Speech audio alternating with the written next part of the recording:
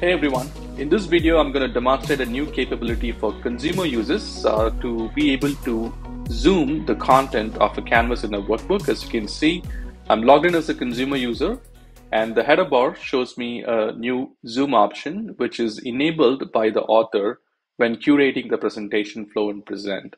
Now before I explain the different options for zoom, let's actually go into the edit mode of the workbook and review the properties of the canvas. Canvas properties allows the author to define the layout styling as either auto-fit or freeform, and each of these width and height properties can be set to either screen, which is the screen size, or to grow dynamically based on the screen size, or a fixed size canvas, which is defined in terms in units of pixels. So you can see in my example that I've got 2000 pixels for my width and 1800 pixels for height. So when you have a fixed size canvas in your workbook, then that canvas is suitable for zoom controls at runtime. The way to set zoom controls for your consumer users is in Present. So let's navigate to Present and review the zoom control properties.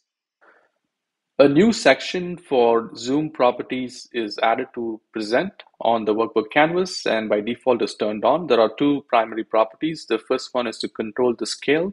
By default is set to the original 100%, but the author can choose to either set it to fit to page or fit to width, and then choose to expose the controls for the end user to interact with at runtime.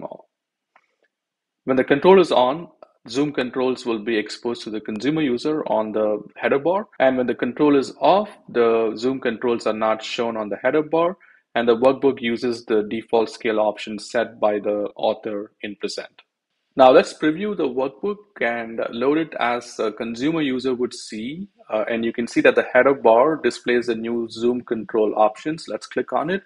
And there are two ways the consumer user can change the zoom of the content, either by a manual input here using the up and down arrow keys, or the slider allows the user to change and expand up to 500% of the original 100% size. Consumer users can also change the default scale option set by the author, in this case from original 100% to fit to page, at which point it uses the minimal width or height size from the canvas properties to fit the entire content into a page with no scroll experience. You can see that there are no horizontal or vertical scroll bars. Or the last option the consumer user can choose is to fit the content to the width, which uses the width size of the canvas properties, and the content is basically zoomed to that specific width size.